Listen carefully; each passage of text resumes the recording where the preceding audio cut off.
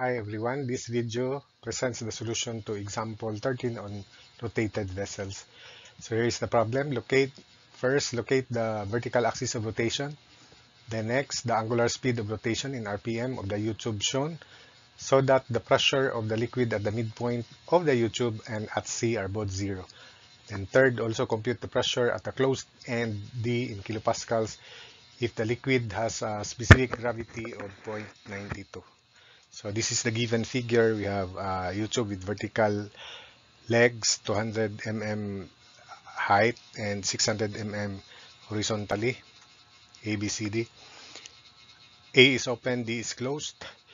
Then for the midpoint and at C to have equal pressure, and since they are on the same level, the axis of rotation should be between them, and it should be the vertical axis of symmetry as shown in the figure. So because the midpoint is 300 mm from B or from left of C, then the answer would be the vertical axis should be 450 mm right of B or 150 mm left of C. And this should be the corresponding imaginary parabolic surface of revolution of equal pressure, which is zero, because the pressure at C and at the midpoint must be zero. So it should pass through A, which is open to the atmosphere, because the pressure there is zero.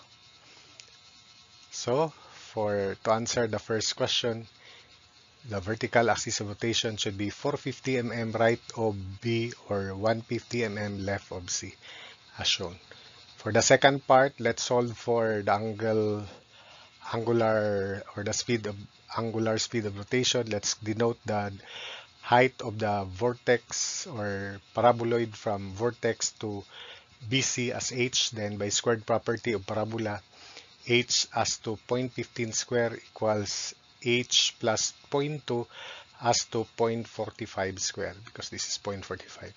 Solving for h is 0.025 meter. Substitute 0.025 into the formula 0.000559 omega square radius 0.15 square. That's for h.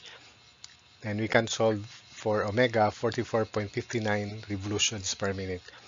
And finally, for the pressure at D at the closed end, knowing the pressure at C is 0, we sum up pressure from C to D. So pressure at C going up minus specific weight of liquid 0.92 times 9.81 times 0.2, because CD is 0.2, equals pressure at D. Since pressure at C is 0, pressure at D must be negative 1.805 kilopascals. So that's it for the solution to this problem.